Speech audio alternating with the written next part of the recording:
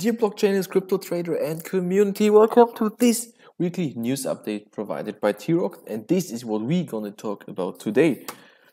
First of all, Facebook will release a stablecoin, and Facebook as well revises policy on blockchain ads.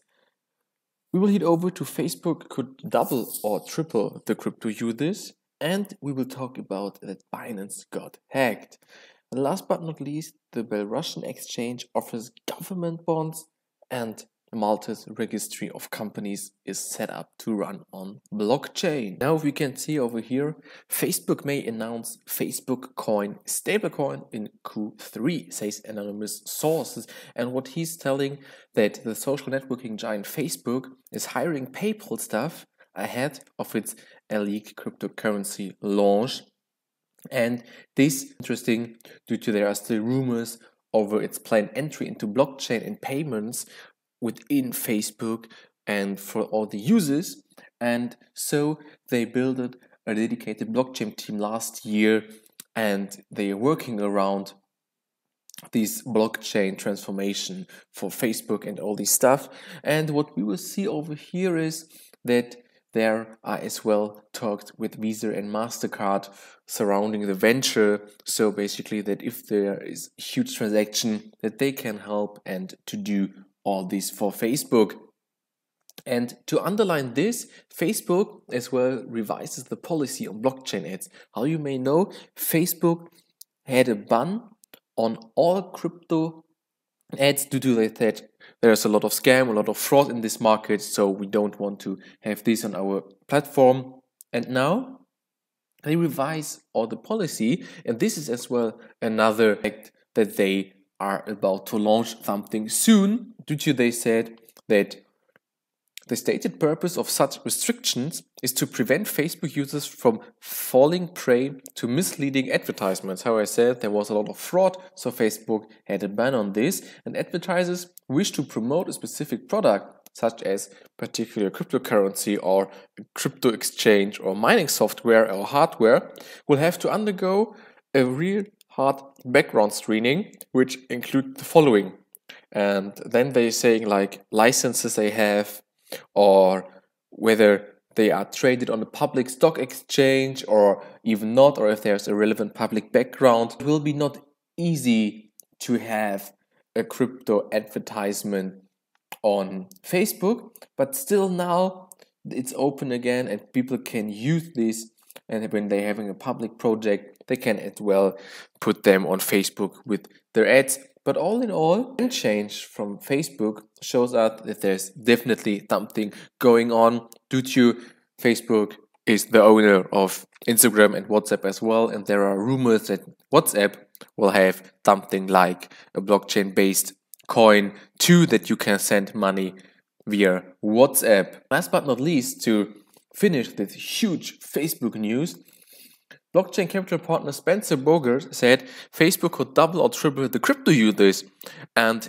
he's saying that due to Facebook is such a huge platform and such a huge networking platform that it's like being on the internet. So people can spin out and they can start owning Bitcoin. They can start owning Tether or Ether, whatever they want to have, and some percentage of the users base is likely to do so. And again, I think that's gonna be a dramatic catalyst, due to Facebook is such a huge platform that even if just a few percent start to evaluate and start to go into this market, this can be a huge impact on the market. And Bogo then stated that the more important thing is that Facebook initiative lit a fire in the pants of every major fintech and financial institution in the US.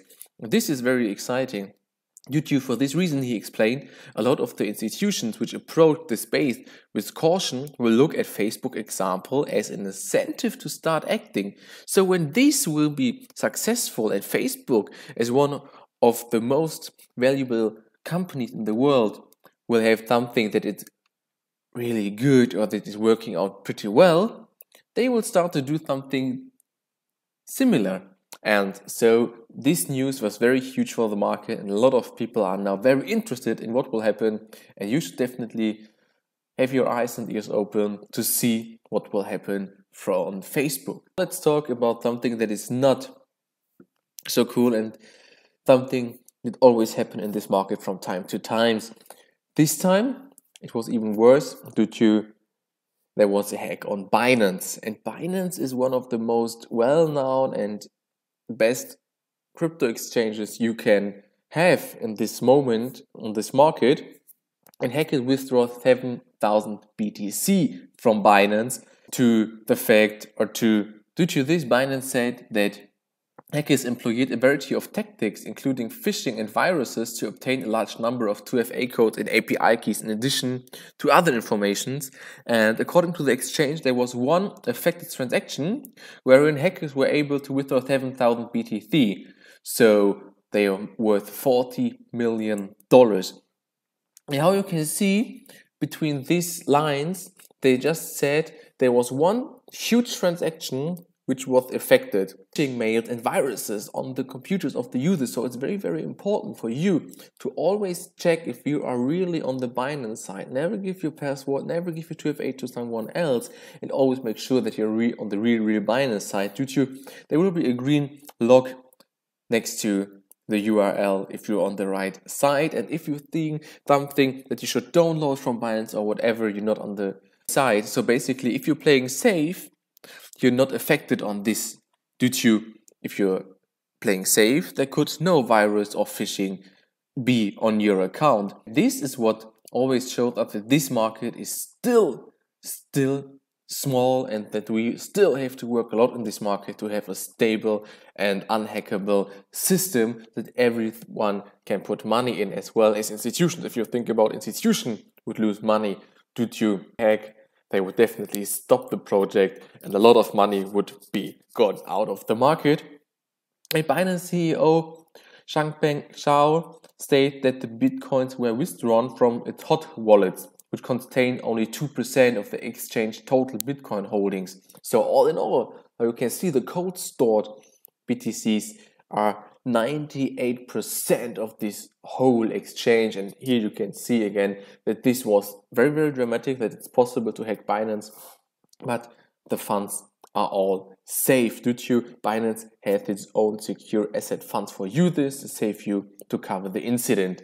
So all in all, you can see always play safe, but Binance is so large or huge that they can easily have these funds backed by their own fund. Now let's talk about Belarusian exchange to offer tokenized government bonds. And here you can easily see how the blockchain is going through all the countries and always deeper in our daily life. And they want to have a tokenized bond, which they can have $1,000 per token, and the token will represent one bond, and there will be initially be 252 bonds with a further 2% per annum yield introduced to the exchange. And here you can see they want to start something, they want to have it on the legal side, and they just will show what is possible and how will this affect the market. And co-founder of currency.com, Victor Pokenpayer, said all this was made possible by the progressive decree number 8 on the development of a digital economy that was ratified in Belarus in 2018, affirming the country's commitment to playing a big role in the next chapter of the technological revolution. And here you can see that some governments are open-minded and they can see the future and what will happen next. So they just start early to see what is playing out good and what is maybe a waste of time. But here you can see again, something is working out really good. Last but not least, Malta's registry of companies set to run on blockchain-based system. Again, something that made work very, very easy, and again, another step to have blockchain in our daily life. It's not about a defined crypto pair in our daily life, but the technology behind this in our daily life. And through an intensive investment in IT, the registry of companies will be more efficient and will lessen unnecessary bureaucratic procedures.